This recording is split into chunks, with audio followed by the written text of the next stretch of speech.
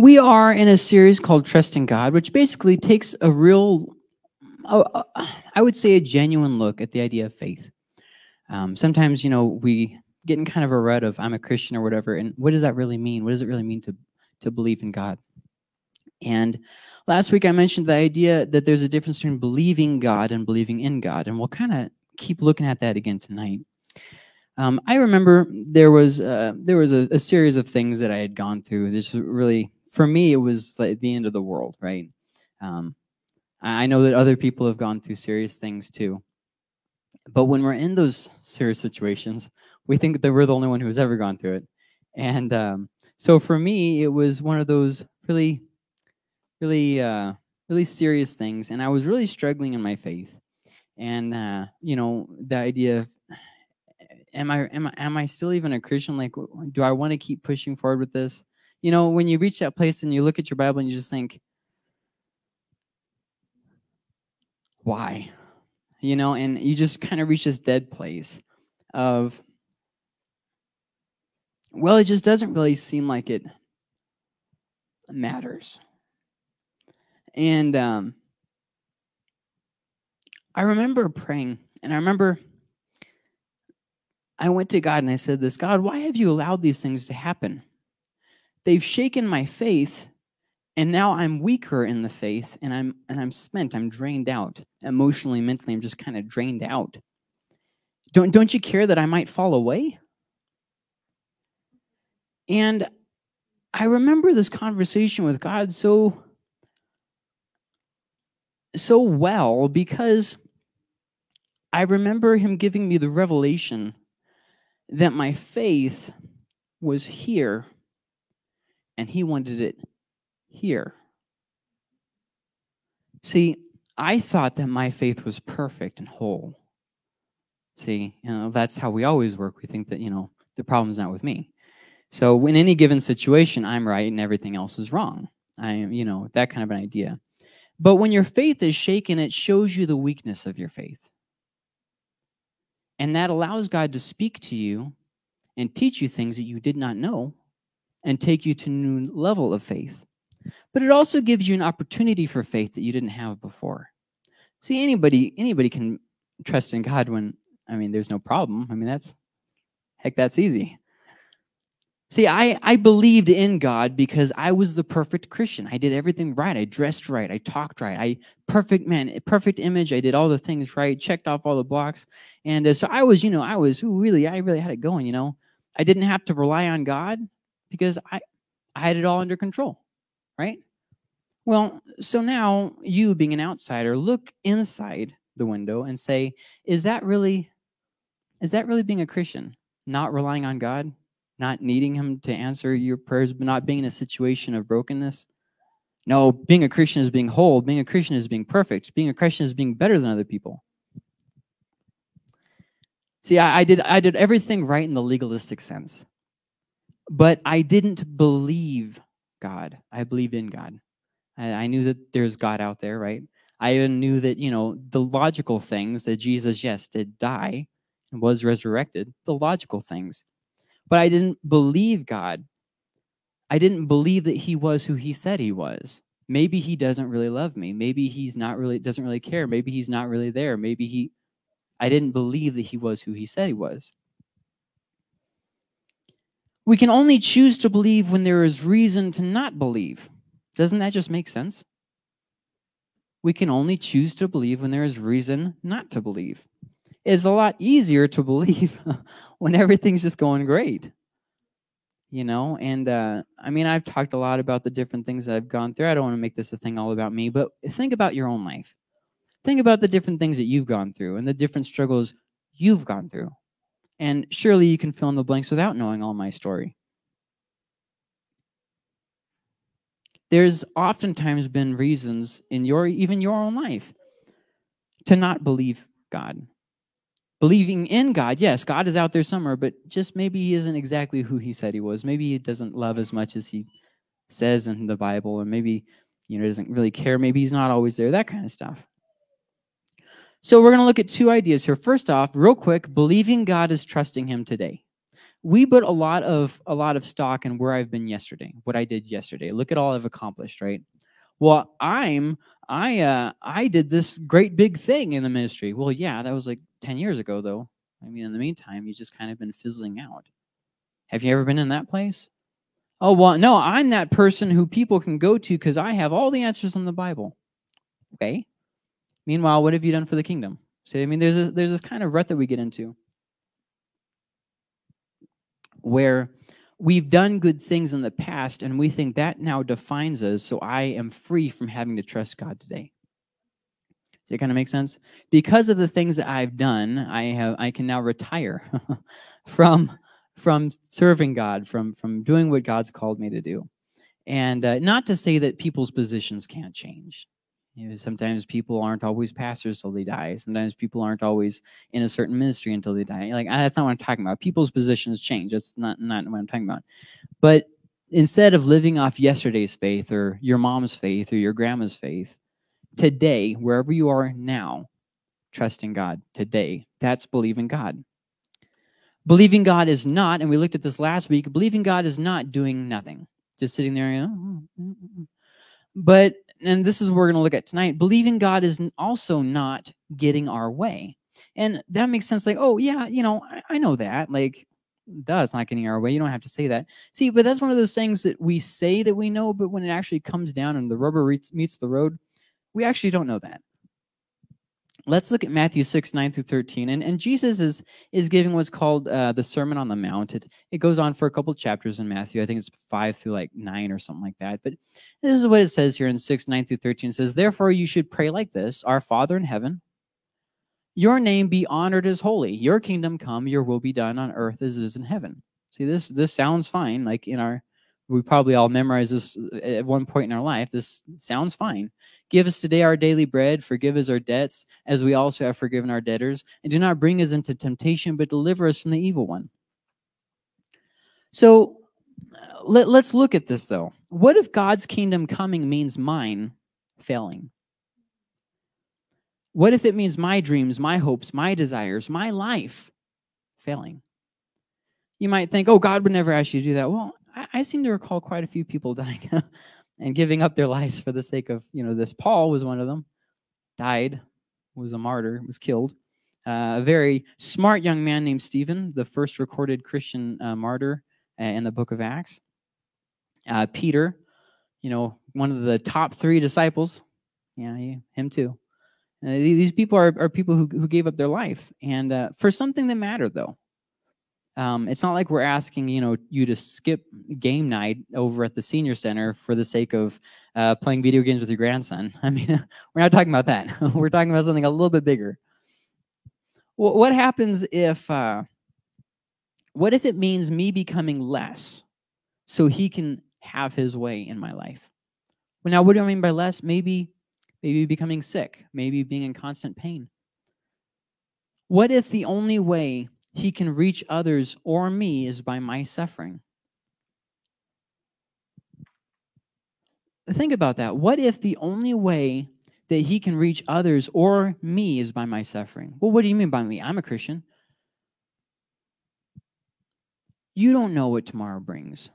And remember, you're not the best judge as to the place of your faith. I think that maybe God might be a little bit better at that. The Bible says that God disciplines those who he loves.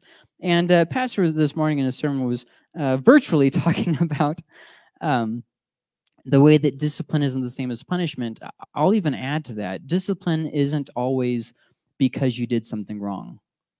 Sometimes it's just to work character in us that isn't there.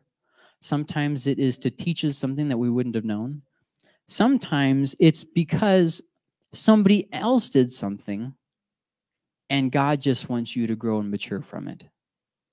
See, God disciplining us doesn't mean that necessarily that, you know, you got in a fight with somebody and you won't forgive them. It goes beyond that. God is always disciplining us. He's always teaching us. He's always encouraging us and ushering us forward.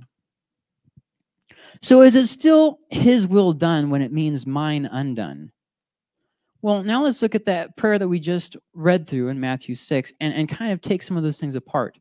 So what if it's, Your name be honored as holy. Okay, that's fine. What if it's your name be honored as holy even as my neighbors are cursing me, even as everybody spreads lies about me?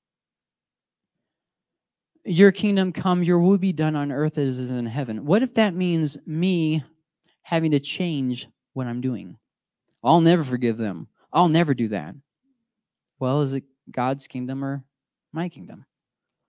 Give us today our daily bread. What if that means that I don't have enough for tomorrow and I have to trust him today? There's a story which I hate about this guy that started an orphanage. And he cared for all these kids. And they didn't have enough food for the kids.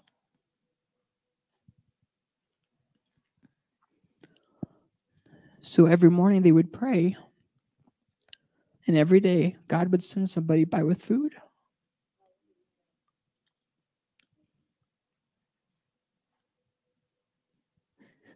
That's hard.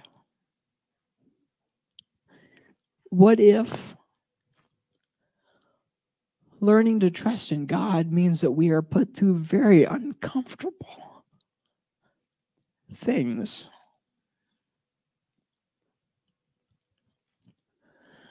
Forgive us our debts as we also have forgiven our debtors, but God, I've changed. And I'm not doing that crap anymore. What if that still means that people are still over and over again every single day doing the same thing to you, spreading the lies and the gossip, saying snide things every day, where the whole community thinks that you did something that you didn't do? Have you ever had an entire city that you live in turn against you? I have. Have you ever heard everybody, even people that you don't even know, thinking that you did something, and as they walk by you, muttering under their breath about that thing that you did that you didn't actually do? I have. What if praying this prayer is the exact opposite of praying, God bless me? Because what if God's kingdom coming is only through ours uncoming? And through our curses, God's name glorified. That is hard. So trusting God is not getting our own way. It's not everything going perfectly fine. It's not that. Believing God isn't so that I will have the things that I pray for, and if God doesn't answer me, I'm going to throw a fit. See, because it's not my will done. Trusting God is not getting our way.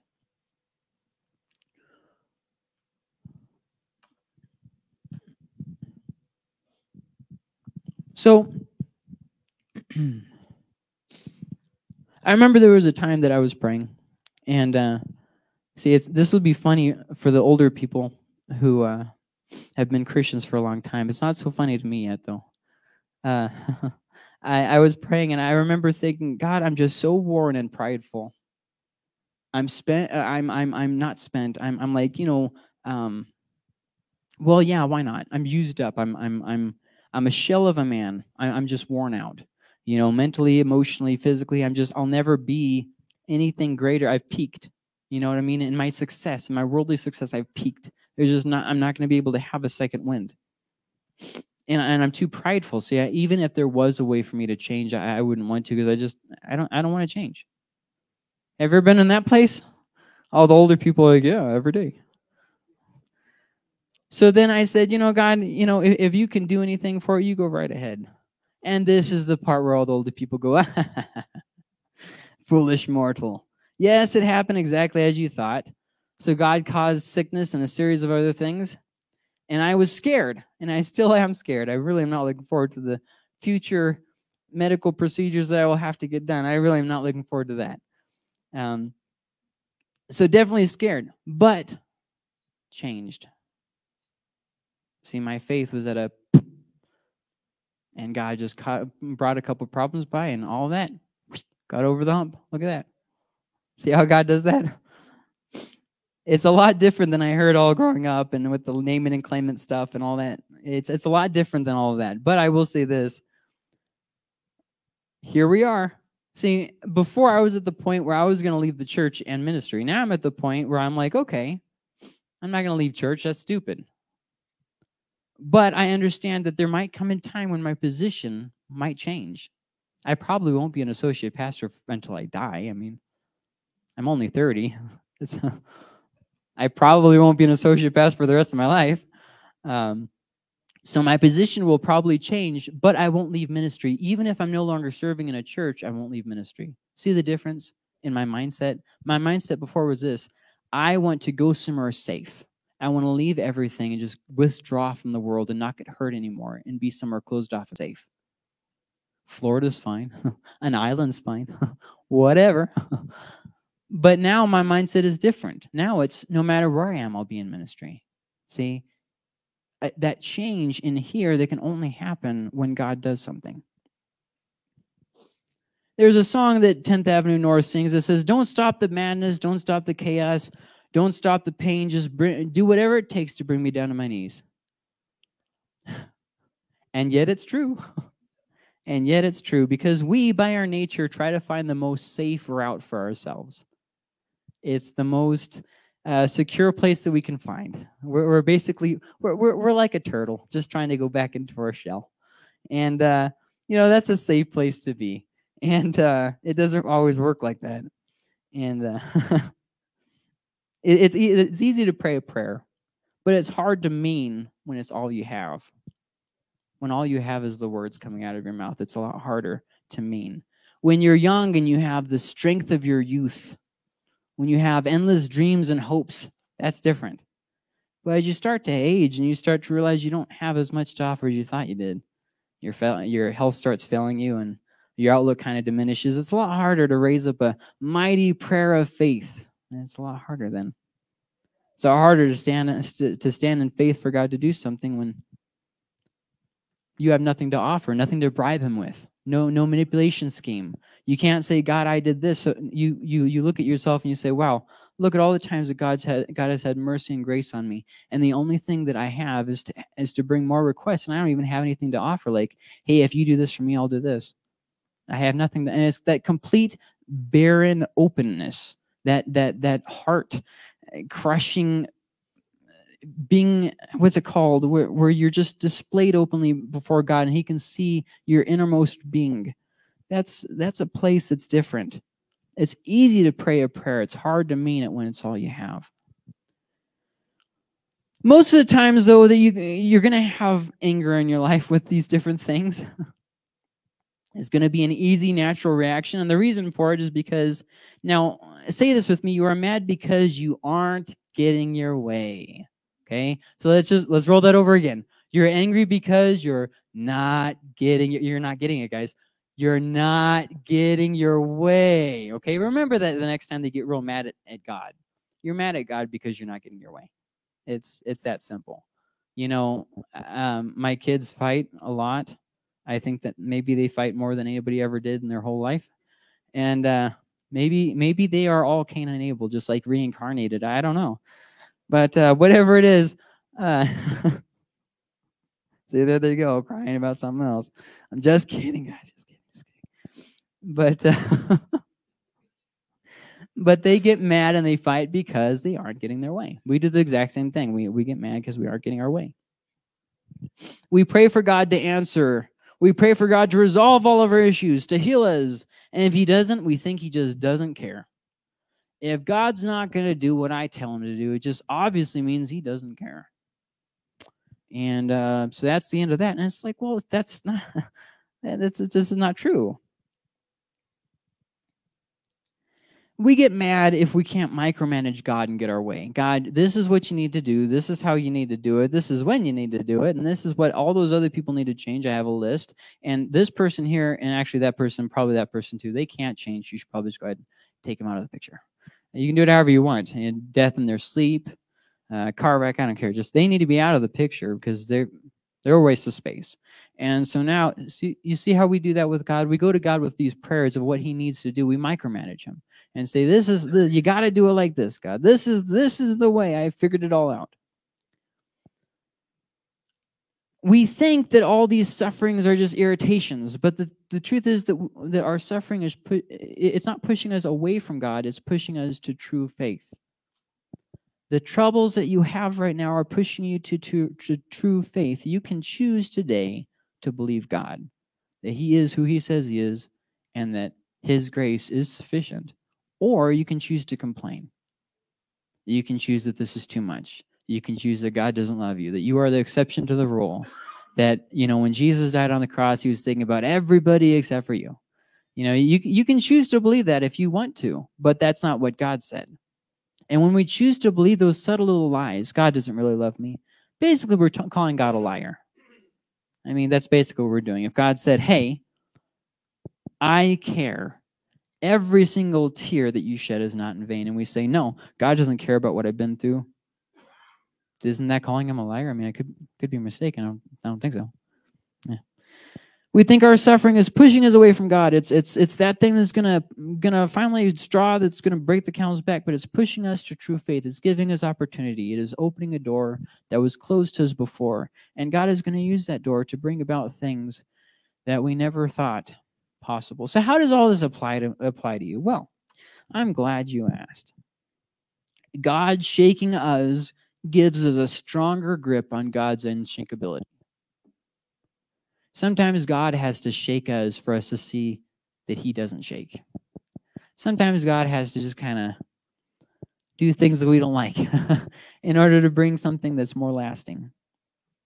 There's a song by a band called Thrice, and it's called, I think it's just called A Branch on the River. I don't know. I don't think they got real creative with that name. But the chorus goes, or the verse, I don't know which. It says, holding on to a branch in the river, scared of letting go. That's kind of what we do. We're holding on, not knowing that it's just a branch. It's being moved down the river, and we're still going down the river. We can hold that branch all we want, but it's not really changing anything. We think if we let go, God will make something really bad happen. I can't trust. I can't pray for God to help me to grow. I can't just let it go. I have to worry about my kids. I have to worry about what God's going to do. I have to worry about my job. I have to worry about my health. I have to worry if I let go, if I just trust God, something bad's going to happen. But here's the thing, bad things are going to happen anyways. Holding on doesn't make us safer. It makes us scareder. Holding on doesn't make us safer. If you're in a river and it's rushing down, you're in the the rapids and all that stuff, and you're holding onto a branch, it's not going to do anything. It's just a branch. It's not going to do anything. It doesn't keep us any safer. So you might as well just surrender to God. You might as well just trust in God. It's not going to happen the way you want, but holding on isn't going to do anything anyways. Come to God so as to listen, not to speak and get your way. You will find yourself in a rut eventually in the course of your life, in your prayer life especially, where you go to God and you're praying for something, and it's just kind of the same thing every single day, Maybe you're asking for God to heal you, and He just continues to ignore you, and you're just getting really frustrated.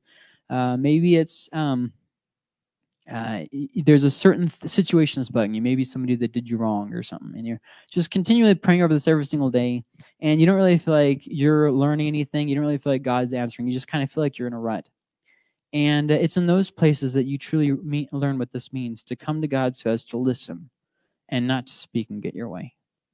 It's one of those things where you have to let your prayers change. Well, I've been praying like that for years, and that's probably the problem.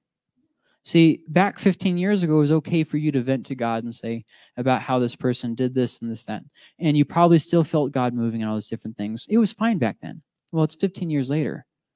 God doesn't like us to just sit there playing the same record over and over again. Okay, we've covered this already. I'm trying to help you to grow, but you can't just keep repeating and resurfacing the past. But we love bringing up the past. Ask married people. They love doing this. So my spouse is like, okay, all right. There's maybe you should let that go. That happened like a week ago. Just move on. There just comes a point when God is expecting you to change and grow. And God is trying to bring you to new heights, and you can't go to new heights when you keep jumping back into the mud pit. Like you just can't.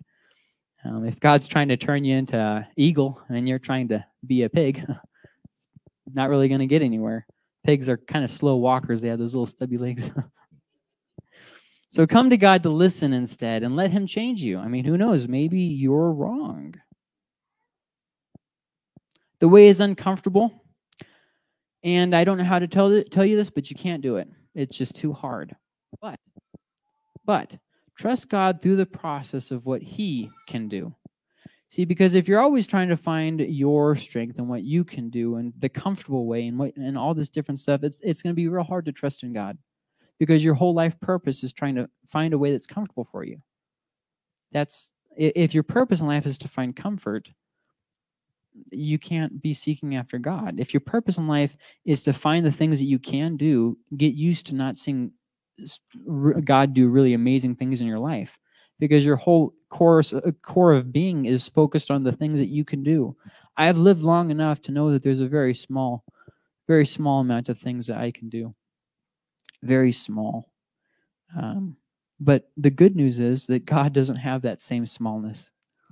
Lord, I thank you for what you're doing in us and through us, that you're bringing us through situations that are, first off, you're staying with us through them. But second off, you're bringing us through things that are helping us to grow. And we're moving past just simply believing in God. And we're coming to a place of hearing who you are and believing that. And choosing to live by faith rather than by fear. And God, we just thank you for everything you're doing. We know that you are on the move. We know that you're working. If I could have Damien and Victoria and Norval, if you guys could come up front. If there's anybody who needs prayer, or maybe you're really going through a hard time, God does care. And he actually tells us to present a request to God. And you'll find that God meets you the clearest when your thinking and your worn out is just beyond frazzled. God has a way of meeting you in places that he couldn't in your strength. So if you need prayer, don't hesitate to come and ask for prayer from these. That's what they're here for. So Lord, we just thank you. I pray that you would bless those who came and help them to grow. We love you, Lord.